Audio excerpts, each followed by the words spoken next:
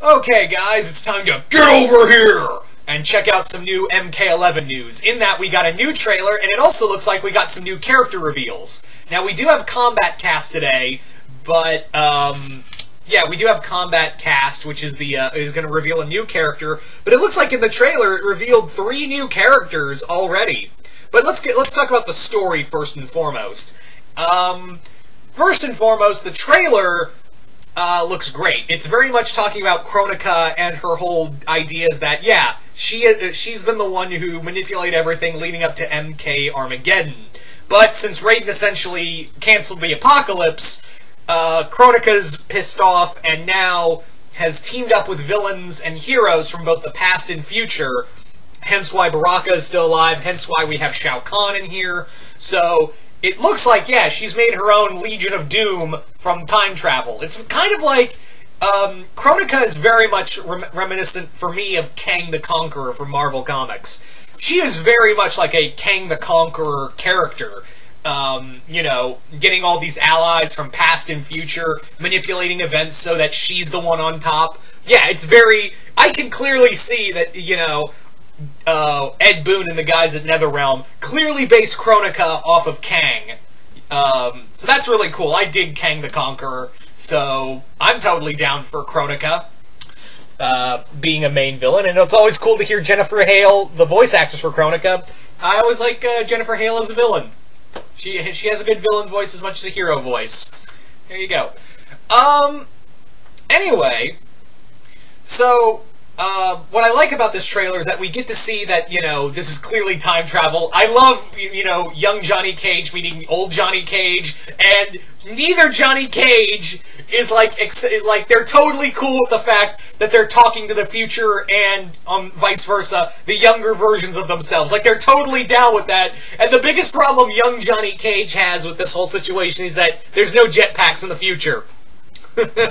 There's no jetpacks. I'm like, that's typical Cage right there. That is very much typical Cage. We also get hints that lui-kang is Remnant lui-kang and Kitana are planning an invasion on Earthrealm, which is cool because that really builds into what was going on in MKX, in that, you know, Kitana and Liu-Kang now rule the NetherRealm. And it also will explain, like, where Jade's loyalty may lie in the game, because remember, when Jade got revealed, she was revealed to be a remnant, so it's kind of it's very possible that she's going to be on the side of future Liu-Kang and Kitana in this upcoming war. So yeah, obviously probably not on the side of angels this time around. But we'll probably get past Kitana as well. We'll probably get past, and that'll be a cool fight to see.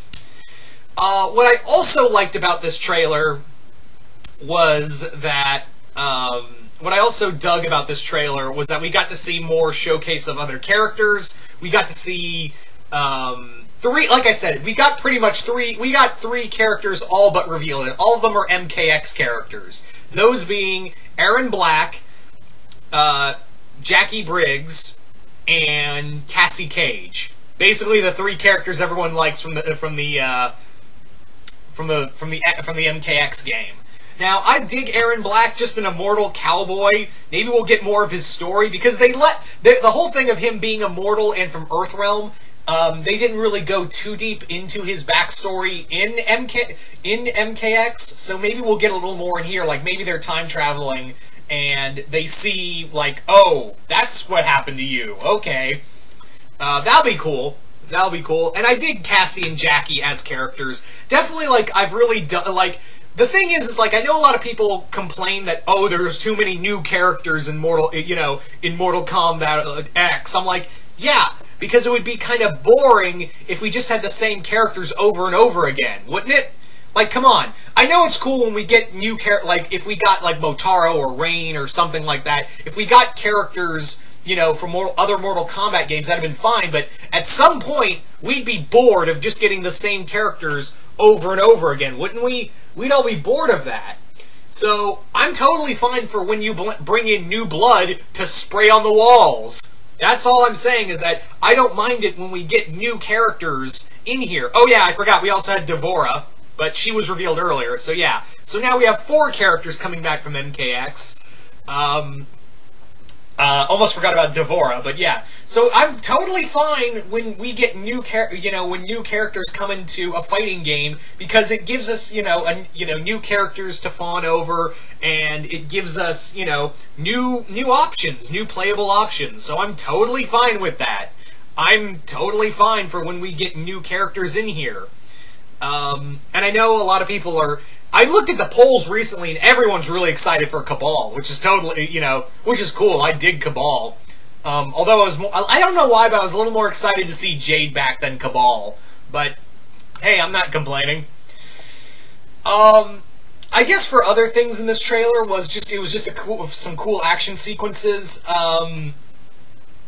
And I'm going to make a small confession right here, guys. I'm going to make a quick, small confession right about now. And this may be a little controversial, but hear me out first.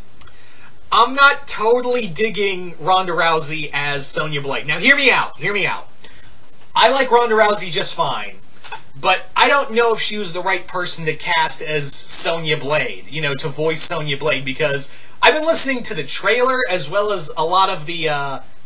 in-game dialogue with her from what we've seen of the beta. I don't know, it just seems like she's giving a half-assed performance, doesn't it? Like, I can't be the only one thinking that this performance just feels like she's not, like, I don't know if that was the best take they had, or they just wanted some star power. I don't know what's going on, but, like, I'm just not feeling it. Maybe if I actually get the game and play it, maybe my mind will change. But there's, like, some moments in this trailer and from the previous trailer we've had with that have her voice in small doses. I'm just kind of like, I'm just not feeling it. Like, and I know this is really a controversial thing to say because the game's not even out yet, and I want, but still, like, it just doesn't, like, it doesn't feel right. Like, maybe it'll sound better in the game. That's all I'm saying. Like, maybe it'll sound better, but I'm just like Ronda Rousey has not done voice acting before, and I don't know why they suddenly decided to get Rousey to play Sonya instead of keeping the same voice actress they've had from the previous games. So I don't know what's going on there, but anyway, I know, like, again, the game's not even out, and I'm complaining about a voice. I'm not really complaining. I'm just like, I can't be the only one thinking when you hear those lines from her, you're like, this doesn't sound believable. Like, it doesn't sound like she's trying. I don't know, like, it can't be just me, right? It can't be just me, and I know oh, God, I'm sorry, guys. I'm just like, it just doesn't sound believable for me. I don't know, maybe it's just me. So you guys tell us in the comments below, what did you guys think of the MK11 story trailer? Did you guys like it, hate it? What other characters are you hoping to see? Are you guys excited for Jackie, Cassie, and Aaron to come back? Are you guys excited for them? Just comment below, let us know. Hope you all enjoyed this video. And what do you think of Ronda Rousey as Sonya Blade? Do you guys like it, hate it? I don't know. Just comment below, let us know. I'm DPZ, and we will see you right here once more in the Universe.